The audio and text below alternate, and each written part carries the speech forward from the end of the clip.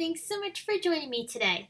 With Valentine's just around the corner, I'm sharing this fun technique that is creating really cute little mini envelopes that have messages on the inside, so you can create your own little mini Valentines. So I'm going to be creating the envelopes with you today and showing you how I paired these with Neat and Tangled's Kitty's Favorite Things stamp set and coordinating dies. I used the stamp set to create some really fun images on the inside of the envelopes, and I also decorated the outside as well.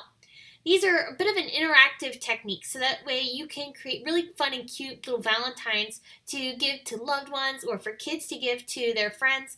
It's really, really fun. I'm going to be using the We Are Memory Keepers envelope punch board. This is actually the 1, 2, 3 punch board, but you can create envelopes with this. So I'm going to start off by taking my punch board, and I've trimmed my pattern papers down to be about 5 1/8 inch.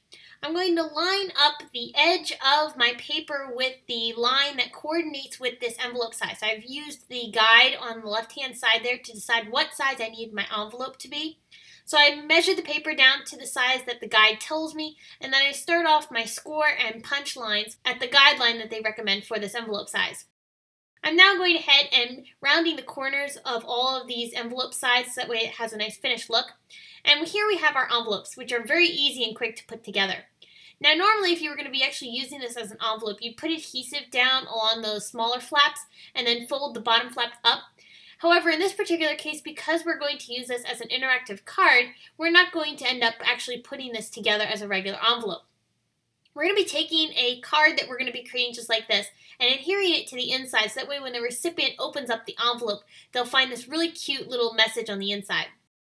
So I need to stamp out the images from the Kitty's Favorite Things stamp set. I'm stamping a total of 4 of each image because I'm ending up creating a total of 5 of these cards, but I already created 1 just as a practice to see how it would end up working out.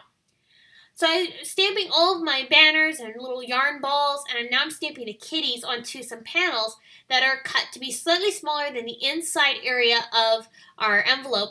And I've added a little bit of a scalloped edge onto these little pieces using the Simon Says Stamp scallop border dies. I'm stamping onto Canson XL watercolor paper because I'm going to do some Zig Clean Color watercoloring. I'm also adding a little heart into the center of each of these kitties just to give it a little bit more interest and help it feel like a Valentine. So I'm not going to show you all the coloring because I colored the kitties pretty similarly. I did add little extra details to each kitten just to give them a little bit of difference between each one. So like in this particular kitty, I'm adding brown spots to him. I think it's really, really cute. I added shading with a light gray marker on this one around the outside edges of the body just to give it a little bit of dimension. I did very simple shading on all of these images. I also colored in the banners and the hearts and the yarn balls with colors that matched each of the pattern papers that I'm using for these envelopes. So after I colored all of my panels, I'm starting to adhere them down inside of my envelopes. So I'm putting some ATG adhesive on the back side. I'm going to line this up into the center of the envelope. Sorry about my head here.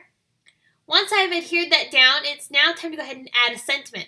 So I'm going to use one of the sentiments that is included in the Kitty's Favorite Things stamp set. This one says, "In every way." So when the person gets the envelope, the front will say "practically perfect," and then on the inside it will say "in every way." So I think this is really cute. It finishes off the card really nicely. So I'm adding foam tape now to the back side of the banners.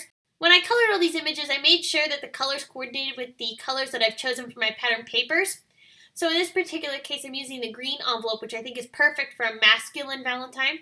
And I made sure that the other colors included on the card were going to be matching up well with the green, but also had more of a masculine feel. I'm adding the yarn balls with some regular liquid adhesive. So I have a little bit of interest here on the envelope with the banner being popped up and the yarn ball a little bit in the background adhered down with some regular adhesive. So here's how the card's going to end up working out. We'll have the envelope sealed up, and then you'll have the really cute sentiment on the outside. There's room there on the top to be able to put the person's name. And then of course you'll be able to write a message on the inside. Alright, so now I'm going to show you how I created the little tuck flap that will allow this envelope to be sealed. You could tape this down with washi tape or use other types of methods to seal the envelope, But I like having the little slit closure because it allows you to not have to mess up the envelope with some washi tape or anything like that.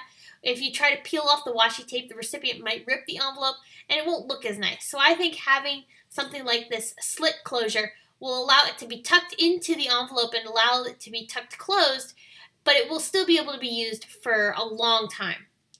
So I'm making some marks onto my paper where I wanted to create my slit, and then I just used a Tim Holtz ruler, which has a nice metal edge to it, and I used my craft knife to go ahead and cut the slit, and now I can just pop the front flap of the envelope into the other flap, and it closes up the envelope perfectly.